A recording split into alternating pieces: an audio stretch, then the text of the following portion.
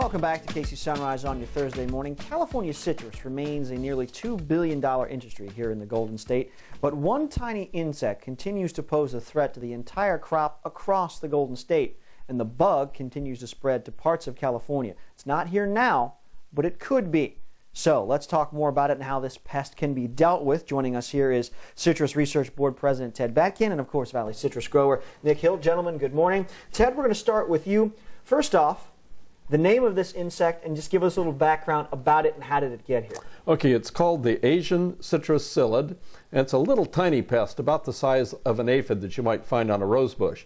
And it came into California coming up through Mexico. It's been very large populations in Florida and the east part of the United States, but has moved into California over the last couple of years.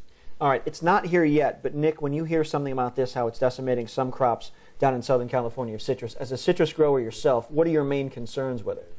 Well, the citrus psyllid carries a disease called huanglongbing, HLB.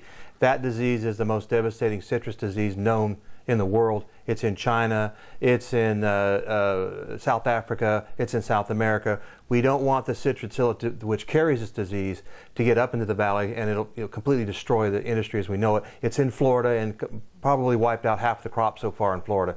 So the idea is to keep the citrid suppressed and controlled down the LA area so that we don't get that disease-carrying bug up here. And it's important to mention it's not here yet. So Ted, what can we do, or what is being done? Can you do advanced spraying for it, or is it just more staying alert, staying aware, and just checking anything that's coming up from down south? Well, there's several things that we have in place. We have a trapping program, a detection program throughout the San Joaquin Valley to look for the population should they get here rapidly.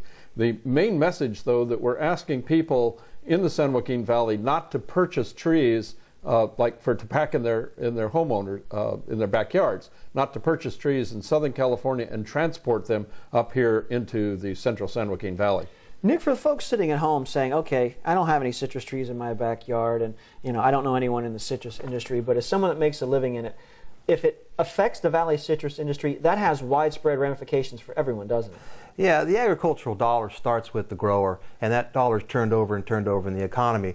Back when we had citrus freezes, some of these small communities in the valley went to 80 and 90% unemployment.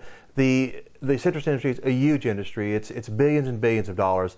We are a big contributor to the economy, and we're a big employer. And it's my livelihood too. So we don't want to see what's happened in Florida, where the industry has just been put on their heels trying to combat something that they got started. They didn't take steps to be aggressive in stopping it, and now it's out of control.